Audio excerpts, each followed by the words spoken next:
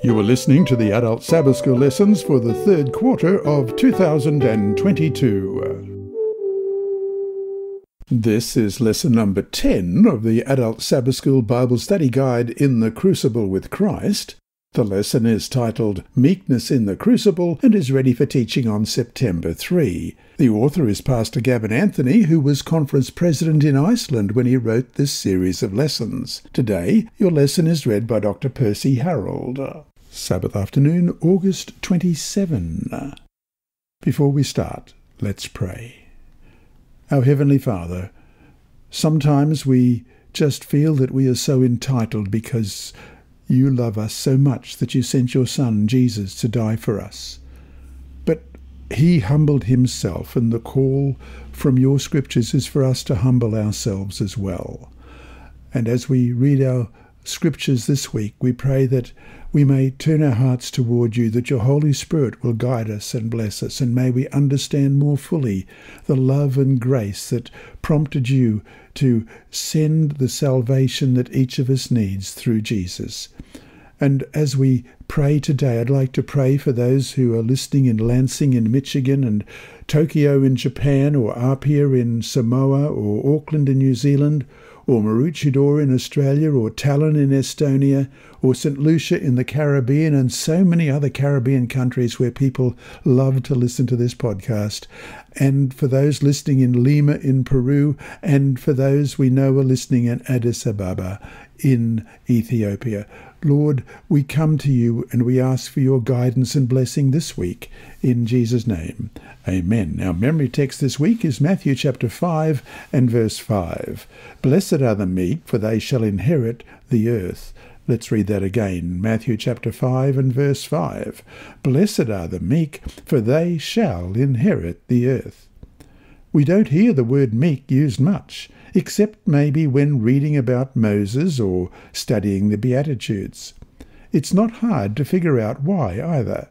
Meekness is defined as enduring injury with patience and without resentment. No wonder we don't hear much about it. It's hardly a trait well respected in cultures today. Sometimes the Bible translates this word as humble. Again, humility isn't a character trait seen as desirable by most cultures either. But meekness, enduring injury with patience and without resentment, is one of the most powerful characteristics of Jesus and his followers. And yet, it's not an end in itself. Meekness of spirit can be a powerful weapon in the hands of those who are in the midst of pain and suffering. Indeed, the crucible is a great place to learn meekness of heart. For, through our own meekness and broken places, we can be powerful witnesses for God. And now for the week at a glance. These are the questions we'll try and answer this week. What is the relationship between suffering and meekness? How can we, in our own meekness and broken places, be a witness to others? How can meekness really be a strength, not a weakness, for the Christian?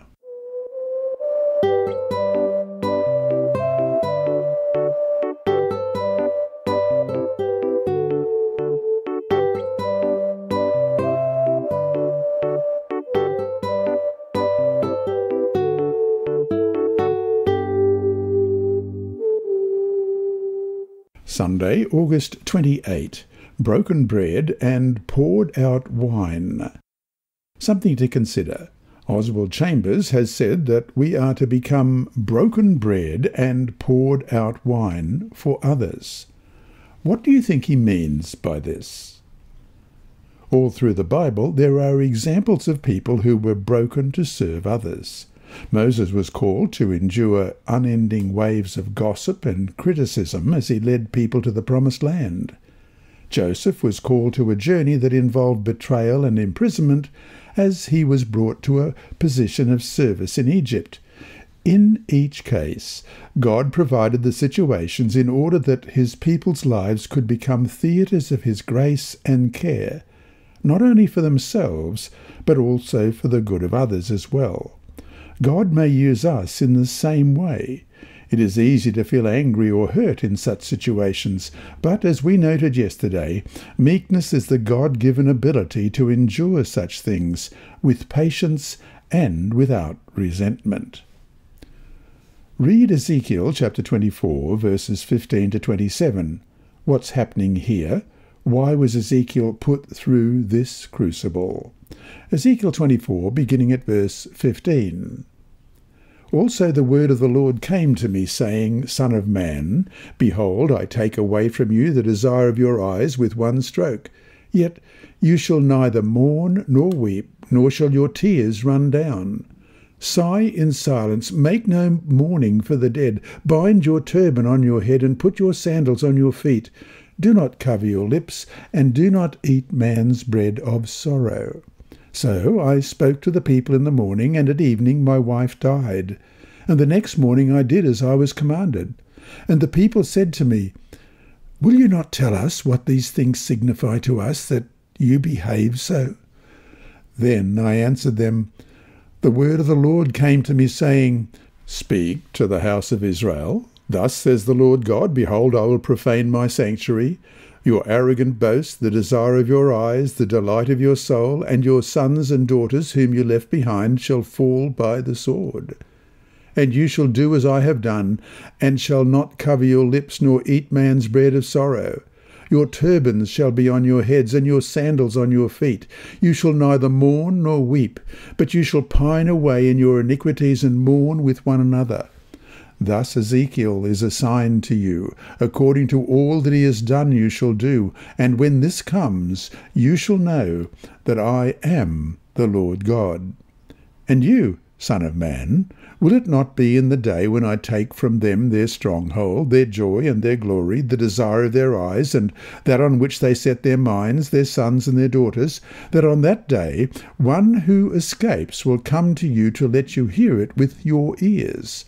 On that day your mouth will be open to him who has escaped. You shall speak and no longer be mute. Thus you shall be a sign to them, and they shall know that I am the Lord. In verse 24, God says, Ezekiel will be a sign to you. You will do just as he has done. When this happens, you will know that I am the sovereign Lord. Throughout Ezekiel's example, the people of Israel were going to be convicted of the truth about who God was, the sovereign Lord, and they would see this truth as they experienced the fulfillment of the prophecy that Ezekiel's life symbolized and the suffering that he had faced. Who knows how many people will see the sovereign Lord through us in our own broken places as well. And so to finish today, sooner or later, life itself breaks us all. What has been your experience with being broken? What lessons have you learned? How can your own broken soul be used by the Lord to help other people?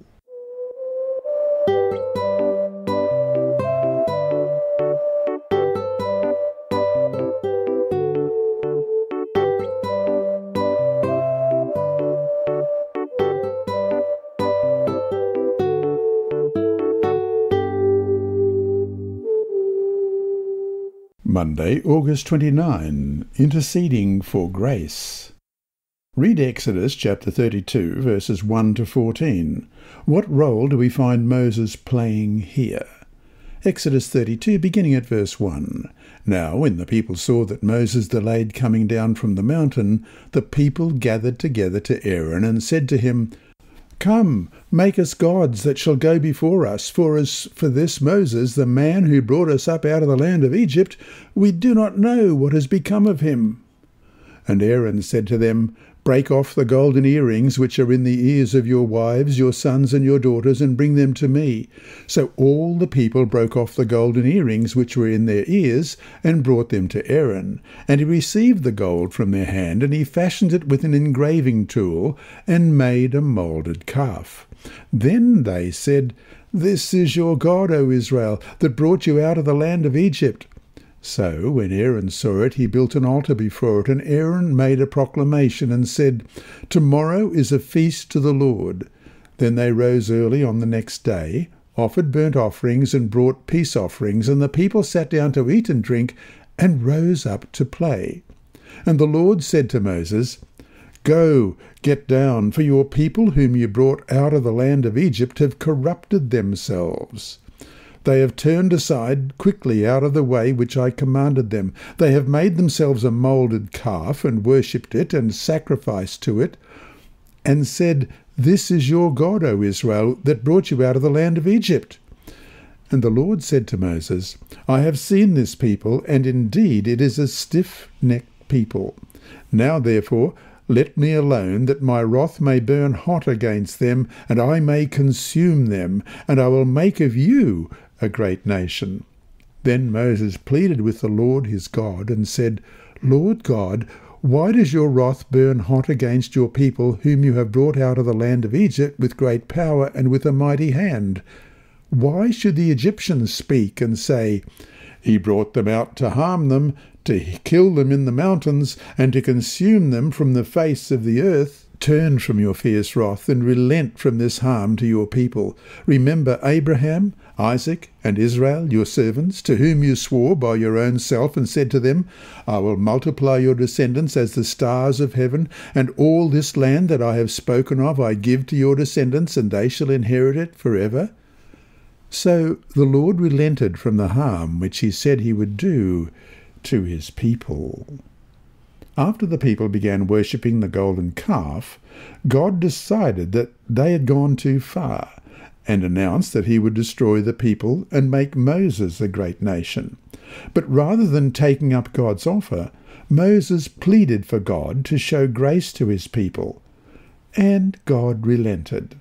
Exodus 32, 1-14 raises two important issues. First, God's offer to destroy the rebellious people and bless Moses was a test for him. God wanted Moses to demonstrate just how much compassion he felt for these desperately disobedient people.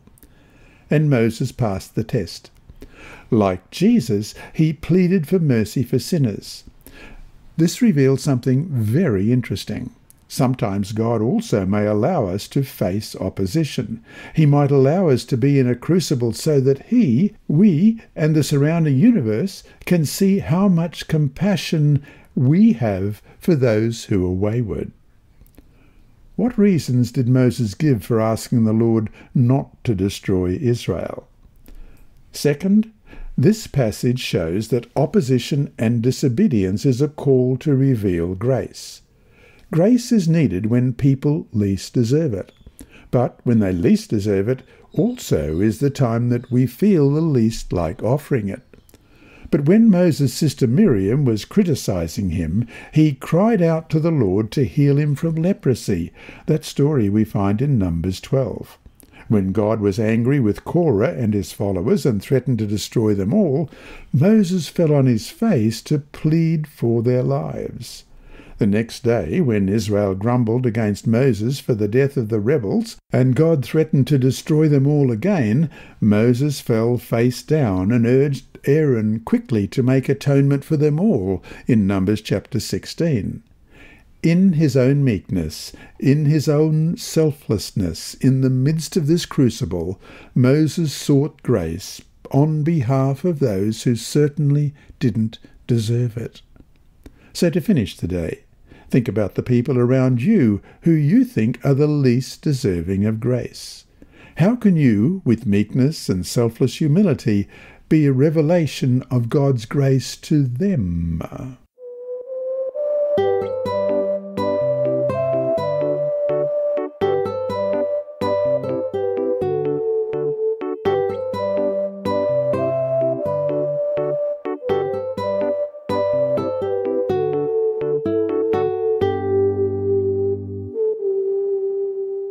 Tuesday, August 30. Loving those who hurt us. Someone once said, "Loving your enemies, then, does not mean that we are supposed to love the dirt in which the pearl is buried. Rather, it means that we love the pearl which lies in the dust." God does not love us because we are by nature lovable, but become lovable because He loves us. When you look at your enemies, what do you normally see? the pearl or the dirt around it? Read Matthew chapter 5, verses 43 to 48. Jesus calls us to love and pray for our enemies. What example from nature does Jesus give us there that helps us understand why we should love our enemies? What's the point he is teaching us here? Matthew 5, beginning at verse 43. You have heard that it was said, you shall love your neighbour and hate your enemy. But I say to you, love your enemies, bless those who curse you, do good to those who hate you, and pray for those who spitefully use you and persecute you, that you may be sons of your Father in heaven. For he makes his sun rise on the evil and on the good, and sends rain on the just and on the unjust. For if you love those who love you, what reward have you? Do not even the tax collectors do the same? And if you greet your brethren only, what do you do more than others? Do not even the tax collectors do so? Therefore you shall be perfect, just as your Father in heaven is perfect. In Matthew 5, verse 45, which read, that you may be sons of your Father in heaven, for he makes his sun rise on the evil and on the good, and sends rain on the just and on the unjust, Jesus uses the example of his Father in heaven to illustrate how we should treat those who hurt us, who perhaps put us in the worst kind of crucibles. Jesus says that his Father sends the blessing of rain to both the righteous and the unrighteous. If God gives even the unjust rain, how then should we treat them? Jesus isn't trying to say that we should always have warm, fuzzy feelings toward everyone who causes us trouble, though this also may be possible. Fundamentally, love for our enemies is not meant to be a feeling we have for them, but specific actions toward them that reveal care and consideration. Jesus concludes this passage with a verse that often causes a lot of debate. Be perfect, therefore, as your heavenly Father is perfect, verse 49. But the meaning is very clear in the context. Those people who want to be perfect as God is perfect must show love to their enemies as God shows love to his. To be perfect in God's sight is to love the opposition, and to do this takes a meekness of heart that only God can give. And so to finish today, keeping in mind our definition of meekness, enduring injury with patience and without resentment, list the changes you must make in order to allow the Lord to give you the kind of meekness of heart that will help you have the right attitude toward enemies.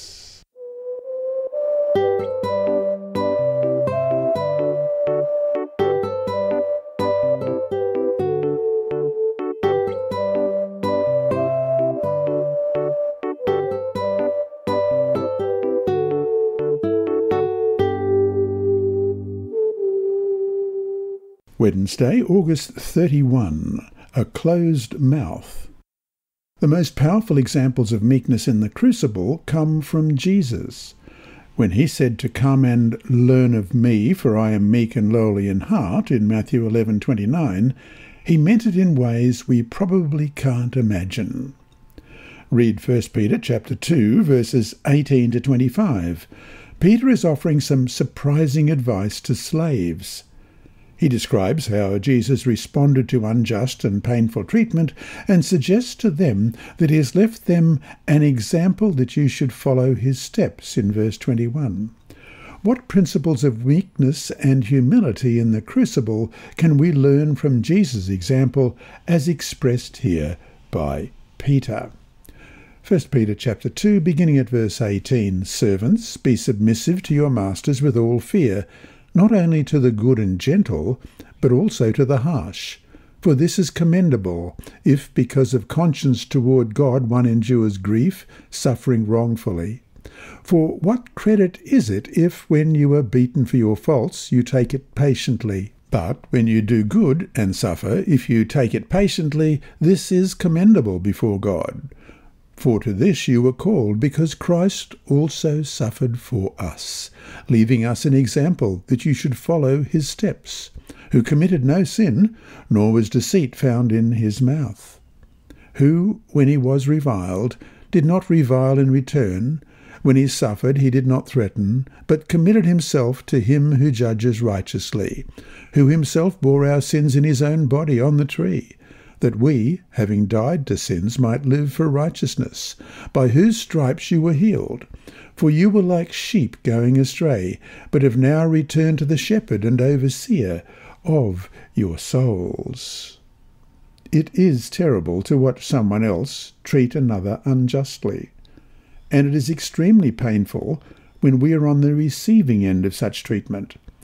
Because we normally have a strong sense of justice, when injustice occurs, our instincts are to put things right, while holding on to what we believe to be a righteous and just anger. It's not easy to live meekly. It is perhaps impossible unless we embrace one critical truth, that in all unjust situations we must believe that our Father in heaven is in control, and that he will act on our behalf when it is according to his will. This also means that we must be open to the possibility that, like Jesus, we may not always be saved from injustice. But we must always remember that our Father in heaven is still with us and in charge. Peter's advice, modelled on Jesus' life, is surprising because it seems that silence in the face of unjust suffering is a greater witness to the glory of God than putting people right. When questioned by Caiaphas and Pilate, Jesus could have said a lot of things to correct the situation and to justify himself, but he didn't. His silence was a testimony to his meekness.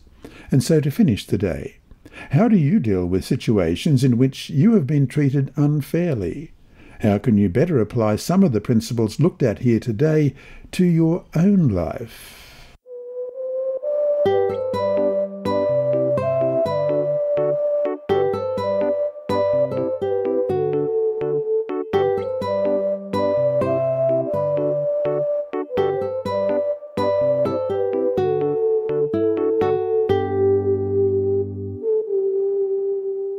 Thursday, September 1, Our Rock and Refuge. So often the most proud people, the most arrogant and pushy, are those who suffer from low self-esteem. Their arrogance and pride and total lack of meekness or humility exist as a cover, perhaps even unconsciously, for something lacking inside. What they need is something we all need, a sense of security, of worthiness, of acceptance, especially in times of distress and suffering. We can find that only through the Lord. In short, meekness and humility, far from being attributes of weakness, are often the most powerful manifestation of a soul firmly grounded on the rock. Read Psalm 62, verses 1 to 8. What seems to be the background for this psalm? What point is David making? What spiritual principles can you learn from what he is saying? Most important, how can you learn to apply these principles to your own life? Psalm 62, beginning at verse 1, Truly my soul silently waits for God. From him comes my salvation. He only is my rock and my salvation. He is my defence. I shall not be greatly moved. How long will you attack a man? You shall be slain, all of you, like a leaning wall and a tottering fence. They only consult to cast him down from his high position. They delight in lies. They bless with their mouth, but they curse inwardly. My soul, wait silently for God alone, for my expectation is from him. He only is my rock and my salvation. He is my defence. I shall not be moved. In God is my salvation and my glory. The rock of my strength and my refuge is in God. Trust in him at all times, you people. Pour out your heart before him. God is a refuge for us. Ellen White writes in The Upward Look, page 177, Without cause, men will become our enemies. The motives of the people of God will be misinterpreted, not only by the world, but by their own brethren. The Lord's servants will be put in hard places. A mountain will be made of a molehill to justify men in pursuing a selfish, unrighteous course. By misrepresentation, these men will be clothed in the dark vestments of dishonesty because circumstances beyond their control made their work perplexing. They will be pointed to as men that cannot be trusted, and this will be done by the members of the church. God's servants must arm themselves with the mind of Christ. They must not expect to escape insult and misjudgment. They will be called enthusiasts and fanatics, but let them not become discouraged. God's hands are on the wheel of his providence, guiding his work to the glory of his name. And so to finish today, how immune are you to the reproaches and barbs of others? Most likely not that immune, right? How can you cleave to the Lord and anchor your sense of self-worth on the one who loves you so much that he died for your sins, and thus help protect yourself against the slights of others?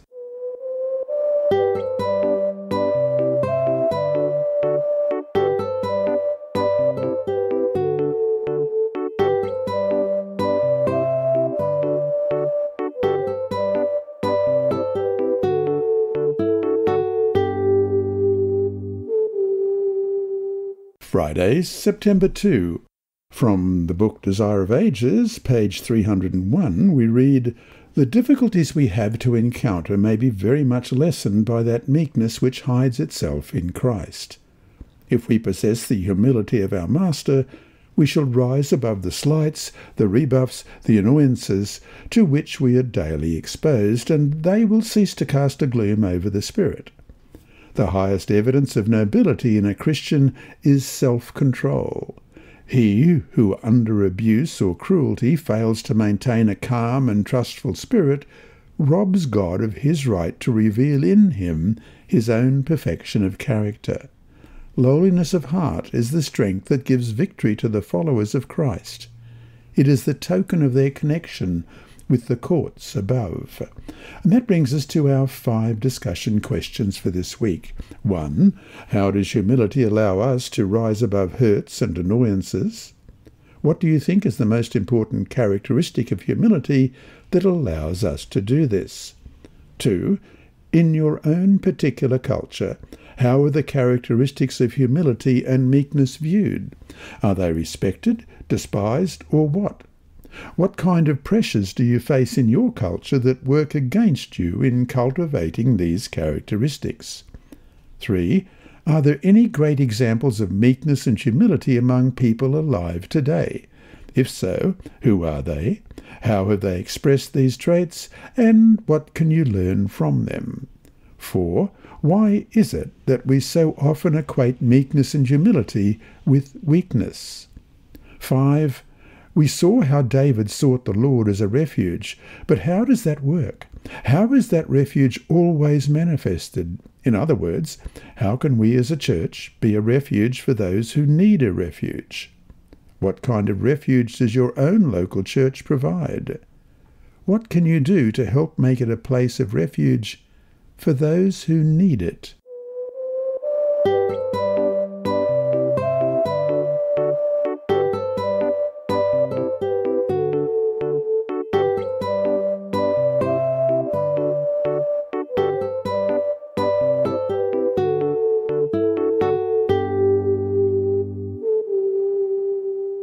Inside Story. And to read episode number 10 of our serialized mission story today is Sibylla. Thank you, Sibylla. Power of a Name, Part 10, by Andrew McChesney. Father was awakened by invisible hands clutching his throat in Manaus, Brazil. Futilely he tried to pull away the hands. Finally he gasped, "Lord, please help me!" But the deadly grip tightened. When all hope seemed lost, he heard a soft voice say, "Ask Jesus to help. Say the name of Jesus." "Jesus, save me!" Father cried. The unseen hands immediately released their grip. Father, gasping, understood the power of Jesus' name for the first time. Still lying in bed, he exclaimed joyfully, "I am saved by the name of Jesus. I am saved by the blood of Jesus and Jesus' sacrifice." From that day, Father called on Jesus' name whenever evil spirits harassed him. As baptismal studies continued, Father was astonished to learn that God condemns that spiritism he had practiced in the Candomblé temple. In Deuteronomy 18, verses 9 to 14, he read, "There shall not be found among you anyone who practices witchcraft or a soothsayer, or one who interprets omens or a sorcerer, or one who conjures up spells or a medium or a spiritist, or one who calls up the dead. For all who do these things are abomination to the Lord," in verses 10 and 11. In the 10 Commandments he read, "You shall have no other gods before me," Exodus 20, verse 3. He thought, I was worshipping other gods. Continuing the chapter he read, "You shall not make for yourself a carved image," in verse 4, and told himself, I have been following everything that God calls an abomination. When he reached the 4th commandment, "Remember the Sabbath day to keep it holy," he told Mother, "I got the wrong day. The spirits told me to keep another day holy." In Revelation 21:8 he read, "But the cowardly, unbelieving, abominable, murderers, sexually immoral, sorcerers, idolaters, and all liars shall have their part in the lake which burns with fire and brimstone," which is the second death. It was the same verse that Mother had read when she first went to Sabbath school, and that had prompted her to start praying for Father.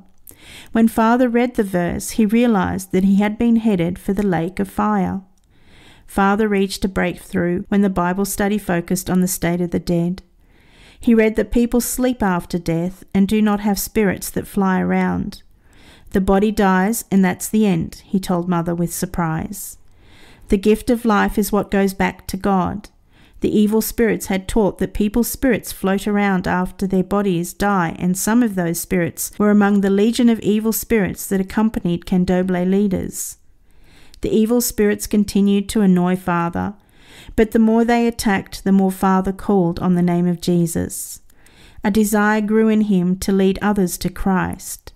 Instead of teaching people the way of darkness, he thought, I should use my knowledge and own experience to guide people to the light. This lesson was read by Dr. Percy Harrold for Christian Services for the Blind. Sponsored by the Sabbath School Department and distributed through Hope Channel Australia, this podcast is also redistributed by Hope Channel Germany, Christian Record Services for the Blind. It is also available on SoundCloud and through multiple podcast distributors, including Apple iTunes. And you can listen and watch at the same time on YouTube. Remember, God is always faithful.